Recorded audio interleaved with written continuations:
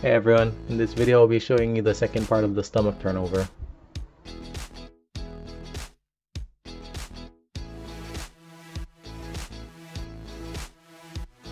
When we do the stomach turnover, the most common reaction for our opponent is to post out their leg.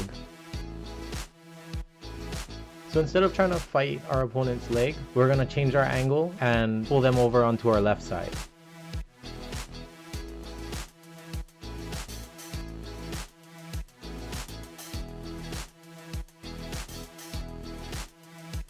Next, let's take a look at what our lower body does. As we are pulling them over to our left, we're going to use our left leg to block their right knee.